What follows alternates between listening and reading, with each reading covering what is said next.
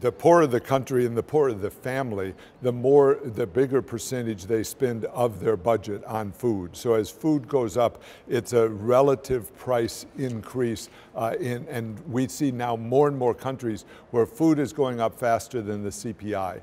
And so you could quantify that and just say that's going to add to poverty, that adds to fragility in some of the countries facing that.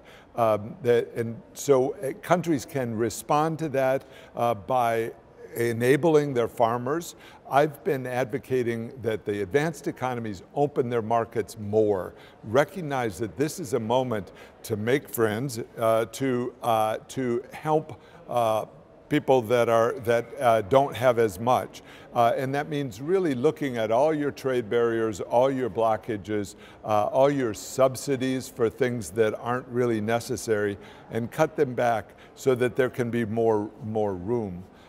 This goes also into the fiscal policies and the monetary policies, where it's really important that there be a reduction in the accommodation. The accommodation it turned out to be inflationary, and so as that's reduced, do it in a way that enables production and supply.